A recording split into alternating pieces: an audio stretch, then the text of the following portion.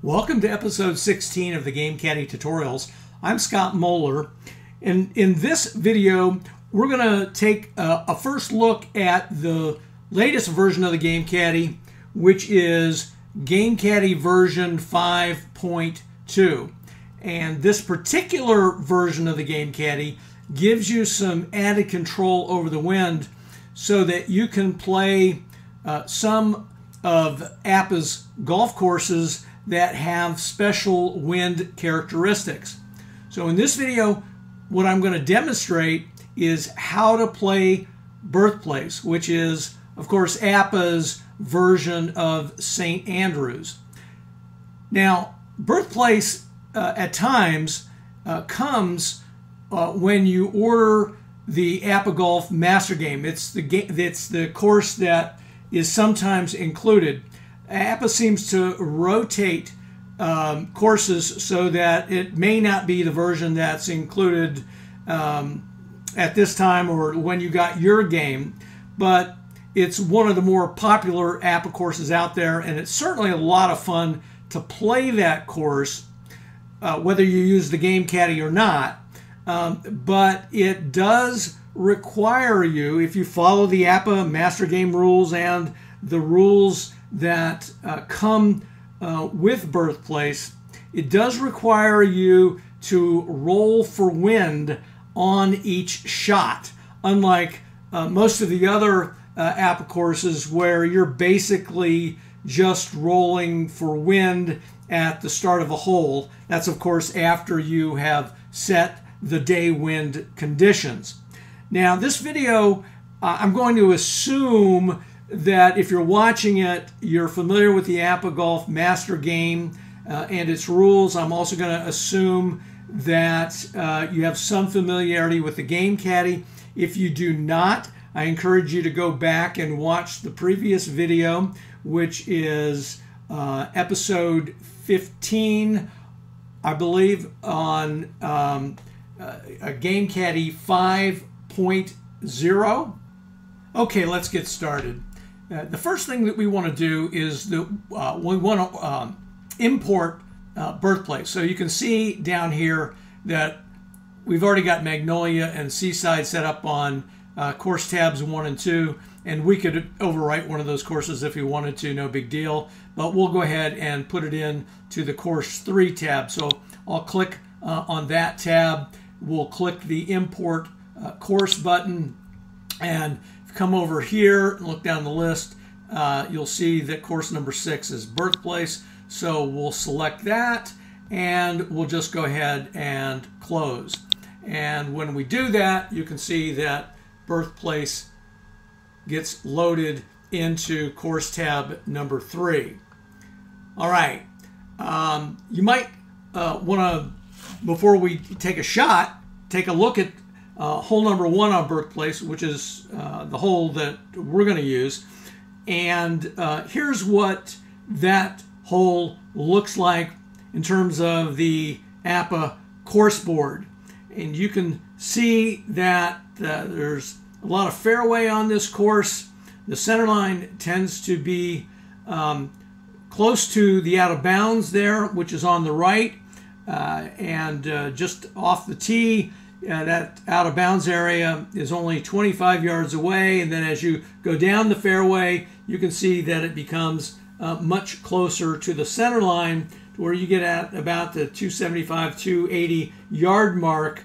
Not only are you close to out of bounds, but you're within 5 yards of some water, a little stream that trickles through this particular hole and across the fairway.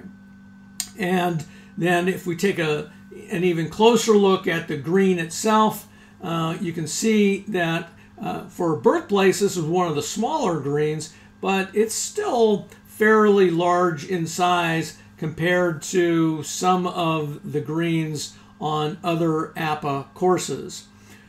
Now, the other thing about Birthplace, and the reason that we're even doing this video, is the course has its own wind charts. So each hole has a separate wind chart that you use whenever you're dealing with moderate or blustery winds. And this is an unusual feature for APBA courses. I'm not saying it's the only course that has this feature, but most of the time when you're playing, you'll be using the wind charts that are in the rule book that come with the game. And for Birthplace, the only time you use those rule book wind charts are when you have calm wind. Whenever you have moderate or blustery wind, you use the whole wind charts. One other difference about Birthplace, in terms of wind anyway, is that you roll for wind on each shot. Well, each shot that's more than 45 yards out. Let's put it that way, because wind doesn't affect shots closer than that. And normally, if you're playing one of the other APBA courses, what you would do is after you set up your wind conditions for the day, you would just roll for the wind at the start of the hole.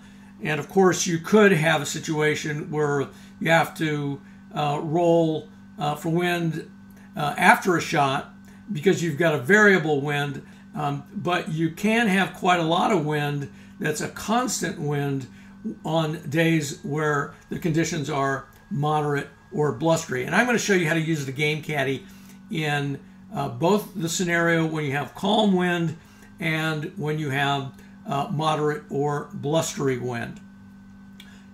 So in this particular version of the Game Caddie, what we want to do is go into the game configuration settings. Now I came over here to the conditions tab just to show you that I've already set some things up here. And we have pin number 6, that's the one that I selected. We're going to start off with calm wind and demonstrate how to use that. And I've selected hard conditions in terms of the course surface, just because it gives a lot of roll, and that makes it a little bit more interesting from a shot strategy standpoint. Again, experienced Game Caddie players will know that you can actually roll for all these things and set them up using the charts over here, but I'm not going to cover that territory.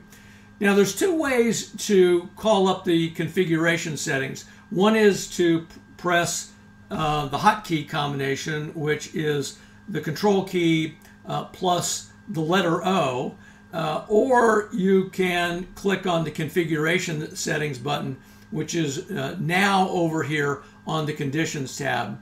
In previous versions, you would have found this button on the Caddie tabs, but now it's over here on the conditions tab where it makes a little bit more sense to have it. So I'll press this button, and that brings up our game configuration settings. And to play Birthplace, because we need to roll for wind on each shot, what I have selected here is modified wind and put a check mark in the on each shot checkbox. I've also selected auto roll so that anytime the wind rolls menu comes up or opens, the roller will take care of rolling the dice for me, and I don't need to click the roll button each time. And that just speeds things up a little bit. So to recap, when you're playing Birthplace, anytime you're playing Birthplace, you want to use the modified wind selection here, and you want to check on each shot, and whether you use auto roll is entirely up to you. And we're going to ignore all these other settings here. There's other information on the Game Caddie website that describes what each of these things mean, and I'm just going to go ahead and click the Apply Settings button to set all that up. We'll come back to Birthplace to load a hole but I want to show you quickly that I've set a couple of players up in here already. We've got player 1, who's Kevin Na, and I've entered his ratings from his 2022 player card into these various rating boxes. They're over here, and I've already selected clubs for him, and I've done something similar over here on Caddy 2 for Justin Rose. All right, come over here to Birthplace. We're going to load hole 1. And that asks me what hole number I want. I'm going to put a 1 in there, click OK. Because this is hole number 1, player 1 is going to be up. That's Kevin Na, and he's ready to go. Now, if I look at this course and I want to, set up a shot that's smart for Kevin, what I notice is that I can get in trouble if I go to the right. It's much safer if I hit the shot to the left.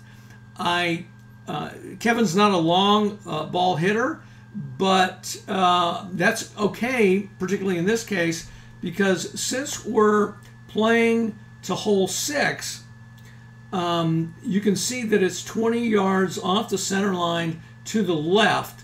And while it would be really risky to try to hit the ball to the right of the center line in order to set up a good angle, I'm just going to go ahead and hit the ball to the left. I just don't want to hit it too far so that I'm not limiting myself in terms of my ability to work the ball to the left on my second shot. So it doesn't matter whether I do this before or after I click the all-in-one menu button here, but I'm just going to come over here into the aim box, and I'm going to put a 40 in there in terms of how far I want to aim to the left.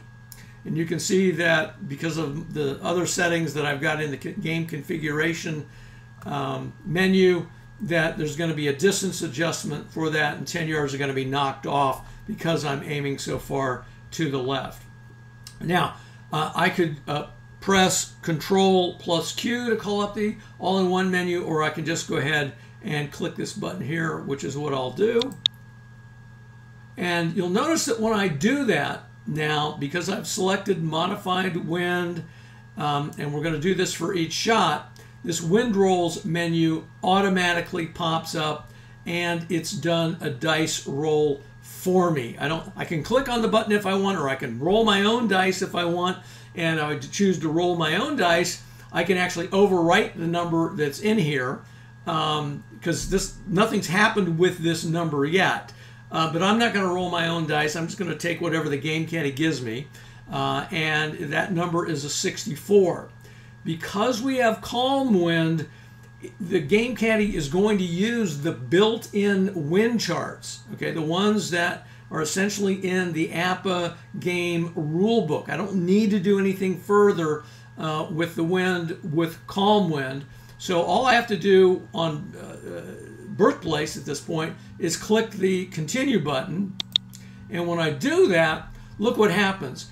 It recognizes that a 64 for calm wind is a crosswind left, and it is set up the Game Caddie to ensure that that's the wind effect that happens on Kevin's tee shot. And if you're wondering, well, how does the Game Caddie do all that? Again, you don't need to do this, but if you come over to the Conditions tab, you'll see that what it's done is it's come over here under Calm Wind, it's come down to the first roll, it's looked at 64, it's a crosswind left, and then up here in this anemometer, it has put in the letters necessary for the Game Caddie to recognize, okay, it's got a crosswind left, there's going to be a second roll involved after the shot is taken. So we'll come back to Caddy 1. We're going to go ahead and with Kevin, because we don't want to hit the ball too far, we want to give ourselves a chance to work the ball, and because his average W rating is a 7, I'm probably going to go with something like I could go with a 3-wood or a 5-wood. I'll just play this really safe, and I hit a 5-wood off the tee. I'll click the roll dice button, and that number is a 43. Might have been a good thing that I did select a 5-wood instead of a 3-wood, because a 43 on Kevin's card in the W column is a 33, so I'll put the 33 in there. I'll click take the shot, and that shot has gone 210 yards, left 45. Now, what was the wind effect? Okay, so when I click this take shot button, the second wind roll was automatically completed for me for this crosswind left. These boxes up here are empty, which means that this crosswind had no effect whatsoever on that shot. And you say, well, what was the actual, roll that came up? Well, again, you don't need to check this unless you want to, but if you come back over here to the Conditions tab, you'll see that the actual dice roll that occurred when this button was pushed was a 15. If you come over here to a crosswind, you can see that a 15 essentially is no wind. So the Game Caddie figured all that out for you and computed where the ball has carried to. So it's gone 210, 45 yards left, and then we've gotten an additional 40 yards of green roll. So we'll put the 40 yards of fairway roll. So I'll put a 40 in there, and you can see that then changes the distance to 250, 45 left, and we're in good shape. We avoided the water, we avoided the out of bounds, and now when we update this shot, we're going to be in the fairway, and you can see that we're going to be 135 yards out, which means we won't be taking an approach shot for our second shot. And as a result of that, we'll have more latitude to be able to work the ball to the left because we are short-sighted and cannot aim. So that little demonstration not only showed you how to use the wind tools that are built into Game Caddie 5.2, it showed you a little bit of strategy about how to take advantage of those things when playing a hole like this on Birthplace. Okay, so that's how you do calm wind. Everything's built in. If we wanted to go to player 2 to have him take his shot, we would click on Control Q, and you'll notice that it switches over here to Caddy 2 for us automatically, and it calls up the wind rolls menu. It's done the the wind roll for us. It's going to be a 35, and again, I'm familiar enough with these charts to know that that means that we're not going to have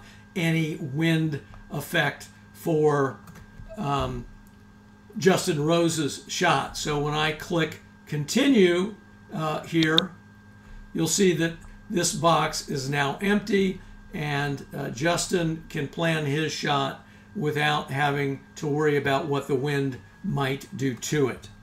All right, hope that was clear.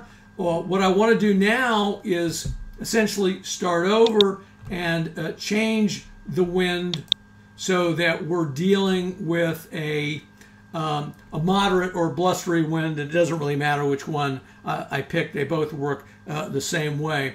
But I'll come over here to the Conditions tab. And again, we're starting over. I'm not going to redo all the lie rolls here. I'm just going to force this into a particular state. So we'll come up here to day wind. I'll click on that once. It changes from calm to moderate. If I clicked again, it would change it over to blustery. But we'll just stick with the moderate wind here. And when you have a moderate or blustery wind on Birthplace, you also have to roll to find out whether it's a type A, type B, or type C, because the individual hole wind charts come in threes. So there's one for each of those. So I'll just use the built-in dice roller, and it gives me a 15. And according to the rules for Birthplace, a roll of 11 to 35, you use type A. And as a reminder, I'm going to come down here to wind type, and I'm going to put an A in there, recognizing that that A doesn't actually do anything in terms of the calculations, but it is a reminder to me if I'm playing and I forget what the wind type is, or I play and I stop and I come back, I've got, you know, that to serve as a reminder, and then that will show up over on the Caddy tabs, and I'm going to go ahead and reload a new hole. So we've essentially kept everything the same here, except we have changed this from a calm wind to a moderate wind, and we've now established the type of wind that it is. And so we'll be using the moderate A column on the APBA course board for hole 1 to determine the effect of the wind. And let me show you how to use the Game Caddie to register that. So we'll come back to Birthplace. Let's just pretend, you know, we're starting a whole new round here. We're going to transfer hole number 1 in. So put the 1 in. Notice I haven't done anything different with the configuration settings. They're still on modified, and we've still got auto roll, and we've still got on each shot checked. Okay, so now we've got hole 1 set up here. We have a type A wind, and it's moderate. And that means that we're going to have to use the APBA course board to determine the wind effect. So I'll click on the all-in-one menu. You'll notice that the wind rolls menu still pops up. Okay, we got a dice roll of 33 here. Okay, and what we need to do is to look at the APBA course board and see what a 33 translates to in terms of a moderate wind in the A column. And you can see here that it is, the moderate winds are on the left, the blustery winds are on the right of that hash mark. You can see we have a -10, 5 right for a 33. So what I'm going to do up here in the user specified result, I'm going to put in a -10, and I'm going to come over here and put a 5 for the 5 right, and then I'm going to click the continue button. That's all you've got to do. And now if we look over here at the wind boxes, you'll see that the carry is a -10, we've got a 5 right, so the Game Caddie now knows what was on the APBA course board for that particular wind roll, and that's the effect that it's going to have on this tee shot. And I'm going to plan accordingly. So we've got Kevin Na here. Last time I think we selected 40 left, and we are going to select, let's say it's going to go 5 right this time. I know that for sure, and I could select, you know, 45 left to perhaps compensate for that. So I'll put 45 in there, but recognizing that if I do that, now my aim distance adjustment is going to be 15 yards. You know, so I'm penalized, if you want to think of it that way, an additional 5 yards. Plus, I've got the 10 yards from the headwind that I'm facing. Okay, so we'll select, in this case, we'll select a 3-wood because we know that we're going to be blown back some because of this wind effect here, and roll the dice. And I've rolled a 35 this time on Na's card. For a 35 in the W column, it's a 7. And I'll go ahead, that ball's going to go to the left anyway, so I'm going to go ahead and take his average W. I'll click this button. I'll reduce it 5 yards. So I'll choose that. We'll take the shot. And now you'll see that that shot went 210, left 45. Now, there is no, variable wind in this case, so there is no second wind roll involved. we had a steady wind of -10, right 5, and this is where it put us at 210, left 45. That's going to keep us in the fairway. We're going to roll an additional 40 yards from our fairway roll over here. We'll put that in. You can see we ended up at 250, left 45, not too far from where we were the first time. Okay, and after we update that, we'll see again we're in the fairway and not too far out, and we again are going to be in a good position to be able to work the ball because we're 135 yards out and we're short-sighted. So if you want to get close to pin number 6, we shouldn't have too much difficulty, at least in terms of our club selection. Okay, so that's how you play Birthplace with Game Caddie 5.2. I took you through this in meticulous detail, but believe me, once you learn how to do this, you can fly through Birthplace now, despite all the added wind rolls, because you're rolling for each shot. The wind rolls menu will know when wind can potentially affect a shot. It will always come up for you when that for each shot checkbox is checked. And I'll call it up again one more time just so that you can see it here. And you can see the dice roll will happen for you automatically when auto roll is checked. If you don't like that, just check again to turn it off, and the same for on each shot. That's it. Enjoy playing with Game Caddie 5.2. Enjoy playing Birthplace if you've got it. If you don't have it, go get it. You'll love playing it. I'm Scott Moeller. Grip it and rip it.